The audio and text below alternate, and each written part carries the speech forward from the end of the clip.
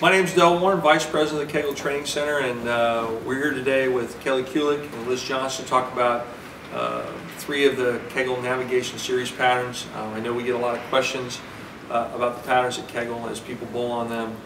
Things like where do you play the particular pattern? What balls do I use? What are the strategies? So we've chosen three patterns, one in the Sports Series and two in the Challenge Series to talk about.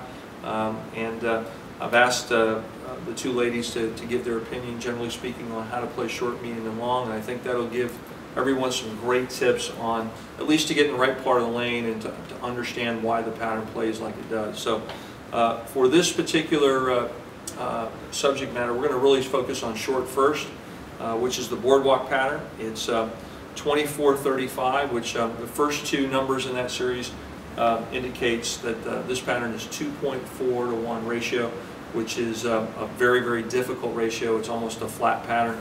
And the last two numbers, 35, represents the pattern length, 35 feet. And as we talked about previously, we use a system, PL minus 31, pattern length minus 31, to indicate where we want the ball at the end of the pattern or the exit point. So in this case, 35 minus 31 is 4. Certainly, we all know that most short patterns play out. This pattern is no exception. But some of the key things to look for is when you do get outside of 5 is, number one, make sure that you slide far enough to the right. Normally, there's about 7 boards difference between where you slide and where you lay the ball down. So if you were going to play straight up, let's say the 4 board, you would want to slide somewhere around 11, 12. And typically on a short pattern, the players that traditionally hit short consistently are the players that throw a little bit harder, a little bit straighter, and can stay out a little bit longer. So one of the things that I look for on a short pattern as well is what are the first 2 boards like? Are they on? Is there some friction? Can you get it to the edge and get it back? If that's the case, you're going to want to move your focal point even a little bit further to the right and play the bump. If it so happens you run into an installation or a particular lane that you actually have hang at 2-3, then it can get a little different. It can get a little tougher. So in those cases, I like to move your focal point in a little bit, play a little bit tighter line, and certainly use bowling balls that are going to just roll and really not make a big move, and use the angle that you're playing in order to hit the pocket. Kelly, tell us a little bit about when you go about playing a short pattern like boardwalk in a sports situation. What are some of the tactics that you use, and what would be a bowling ball that you'd use with a layout? Well, like you said, a shorter pattern would make me want to play closer to the gutter, to the channel. Angle's very small. I started off with a ball that's very controllable, so within our Ebonite line, most likely would be a curve ball, probably a 4.5-inch pin, CG kicked out with a big hole, so in the hole at the end of the pattern, it sees it, it tends to slow it down and make it pick up into a roll sooner. Probably some aggressive surface, at least 1,000. And again, I would try to play as close to the channel as possible. Now me, even though my rev rate's a little bit higher and a little bit stronger hand, I could probably swing the ball through 7 or 8 of the arrows and maybe get it to 2-3 and just let it check up and roll off of it.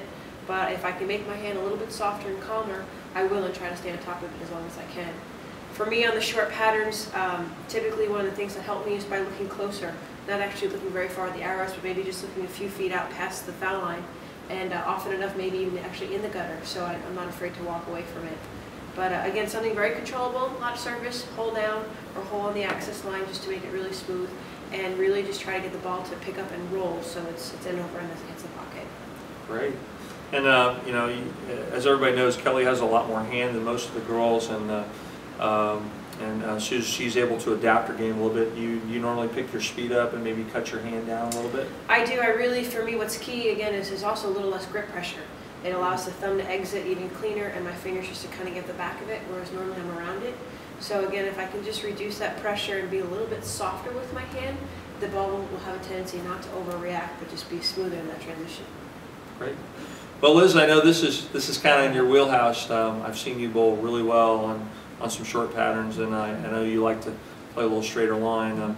Tell us, if I was going to learn how to play a short pattern and I wanted to come and see one of the best players in the world, you would be right at the top of the list. So tell us a little bit about how you play kind of your A game on short.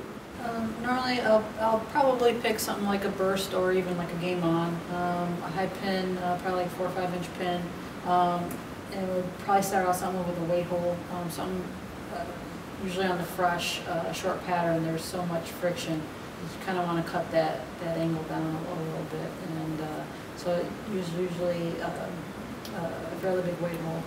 And you know, if I'm looking right around anywhere between like 3, 4, 5, probably my feet will probably be right around 9, 10, and slide like 11, 12, and just right up the back of it. Sometimes if depending if the you know, depending on how the front part of the lane goes, I may change my hand position a little bit to control the back end a little bit. But usually balls, you know, pin high, just stuff that gets through the front fairly clean and can go up the back of it.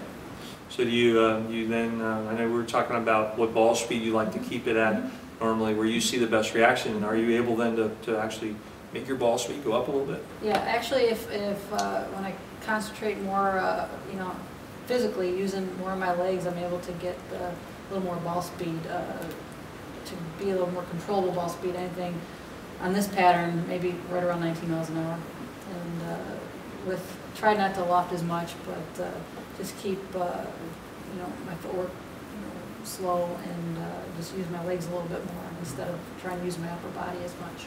That's a great tip for somebody that can certainly knock down the pins even. Certainly you compete very high level even with the men. I think you're a threat no matter who's out on the lane. So I personally like a curveball 5-inch pin with a medium hole, 1,000 or even 500 surface, and I really like to get my ball speed up. And that's kind of, my game's very similar to yours, Liz, kind of up the boards. And I really just, I try to take my hand completely out of it and make my swing even longer and smoother, and really not try to hook the ball. So, but probably I think most people, generally speaking, know that they have to play out a little bit straighter. The PBA Tour is certainly featured, and a lot of the majors have featured a shorter pattern from time to time. But what do we really do when the lane transitions? We try to stay out on it longer, or you know, do we move in and bank the gutter more? Kelly, what do you do? What's your next move when you got to bowl a lot of games on the short? What happens? Because of my rev rate, I'm not able to stay on top of it very long. So I know I have to move inward. I have to open up my angles through the front portion of the lane. But the good news is I know that most often enough the 1-2 is hooked. It hooks off the lane. So it's almost like there's this big wall on the gutter, and I know my ball is just going to bounce right off of it. So it makes my swing even freer and looser. But again, I open up my angles longer. I move further left with my feet, keep my eyes further right so I still get that angle through the front part of the lane, and just let the lane suck the ball back in. You tend to go with polish at that point, or? I will try to tend to use a stronger ball, still with some, maybe a lighter surface instead of 1,000, maybe 2,000. Polish, I think, just enhances the end of the pattern, and it proves to be more friction, so it really wants to go sideways, and I don't want to see the ball go sideways. So maybe I'll use 2,000, possibly even 4,000, just to get it very smooth at the end of the pattern. So then you even go with a stronger ball? I do. So you go stronger pin, and even something that may even pick up more? I will. I'll still maybe use a 4.5-inch pin down, or I'll tend to go to a stronger ball with a pin up. Also, CG kick that with a hole, just so when it sees it, it's smooth it off of it, until I feel like I'm forced to use something that's maybe a little lower. Interesting.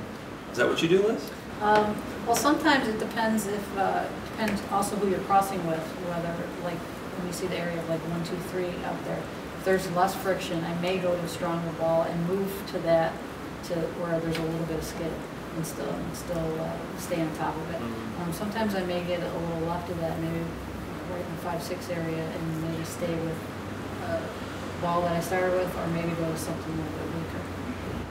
I know I like to try to stay out as long as I can, and we find that when you can do that, what I like to do is then maybe go to something like a hard ball with a pin a little bit up more, maybe instead of a 5-inch pin, go to a 5.5. But then what I do is actually raise my ball speed even more, and then just fire it and try to play in the drive. But generally speaking, the longer I can stay out to the right, past 5, the less I'm getting involved into the traffic and where everybody else is playing. So I know that the longer we can stay out, it seems like the higher you're going to score, the more consistent you're going to score, especially going pair to pair. And as we've learned about different centers and topography, especially when you're getting out close to that gutter, you see some pretty big differences from pair to pair in different bowling centers. So again, audience, as you can see, we have 3 different players talking about 3 different strategies here, and all 3 of us tend to look at the lane a little bit differently. So, but generally speaking, is you got to monitor, you know, is 1-2 dry, what the scoring pace is, and when you do move in, do you find push or do you find hook? And those are the general rules when you're talking about this particular pattern. Boardwalk is 2.4 to 1, so it is fairly flat, and it can play a little bit easier depending upon the surface that you're on, or I've actually seen it in some centers play quite difficult. So I hope you enjoy some of these tips. This will really help you maximize your skills and your game, and actually enjoy playing the short pattern a little bit more.